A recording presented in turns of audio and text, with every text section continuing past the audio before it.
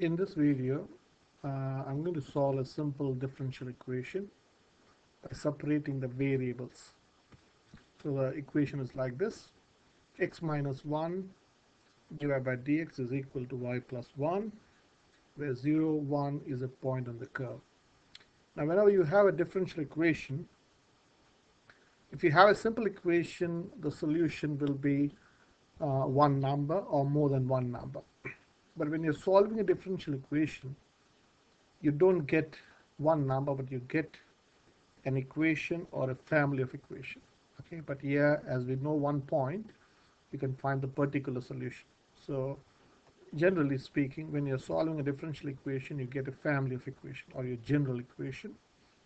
And from the general equation, if you want know some information, you can find the particular solution. So the method is pretty simple. What we do is you're going to isolate or separate the variables. So you've got x, you're going to separate x with dx.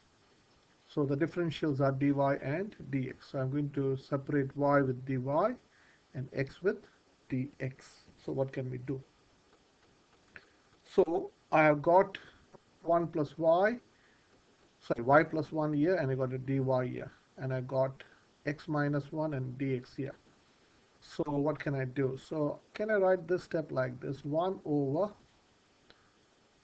let me rewrite it again. So this is 1 over y plus 1 dy is equal to 1 over x minus 1 dx. So what I have done is basically this y plus 1, I've divided both sides by y plus 1. So if you divide this side by y plus 1, you divide this side by y plus 1. Okay, and I have also divided both sides by x minus 1. Okay, so I hope you can see that. So, or in other words, you're dividing both sides by x minus 1 and x plus 1. So that's what you get here. And then you can say I have multiplied both sides by dx. Okay, so now I've separated the variable. This is called separating the variables. So now I can integrate with respect to y on this side and with respect to x on this side. So this is integration of 1 over y plus 1 dy is equal to integration of 1 over x minus 1 dx. Okay, so what will happen now? So here you've got to integrate on both sides. So here what will happen? So integration, you should know, integration of 1 over x dx is natural log of x plus c. So this is integration of 1 over x. So I'm not going to put a constant on both sides because it's only an arbitrary constant. So let me put, so this is natural log of absolute value of 1 y plus 1 plus, say, let me write c1 here, is equal to natural log of x minus 1 plus c2. So what will happen? I'm going to bring this on this side. So natural log of y plus 1 minus natural log of x minus 1 is equal. I just want to show you that you don't need to put both these constant. Now this I can say is a new constant as c3. So sorry, I should have written c1 here. So c2 minus c1 here. So instead of putting constant on both sides, it's better to put constant on one side. That is the same thing, because this is an arbitrary constant and this is also a constant. So constant, take away constant, would be a new constant. So this will become, so now what do we know of what is natural log of x minus natural log of y?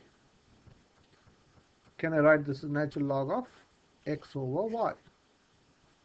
Okay, so this is natural log of, why did I put this line here? So natural log of x, modulus of x, minus natural log of y is natural log of x over y. So I can use the same principle. So I can say, okay, then this means natural log of y plus 1 over x minus 1 is equal to a constant. So let me put a new c there. Now the base of natural log is e here. So if you want to write this in exponential form, you can write, okay, because you know the formula. If say natural log of say phi is equal to say x, whatever that number is, I can say phi is equal to e to the power x. Okay, you should be knowing this. You can check that on a calculator. E to the power, you do natural log of phi, whatever number that you get, and you raise e by that number, you'll get phi. So I'm not going into that detail. So I can say now, therefore, I can say y plus 1 over x minus 1 is equal to e to the power c.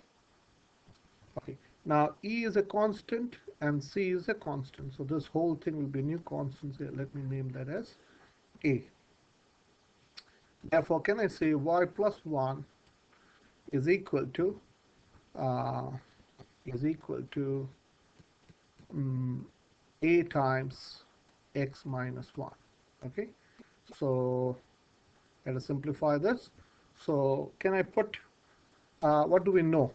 We know that point 0, 0, 1 is a point on the curve. Okay, so let me write that. Now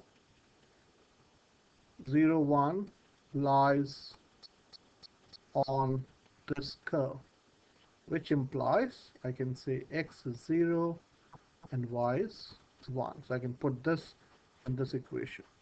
So I can say 1 plus 1 is equal to a times 0 minus 1. So a is equal to negative a, which implies a is equal to negative 2. So I can put this back into this equation. So I can say, therefore, y plus 1 is equal to a. We know a. What's a?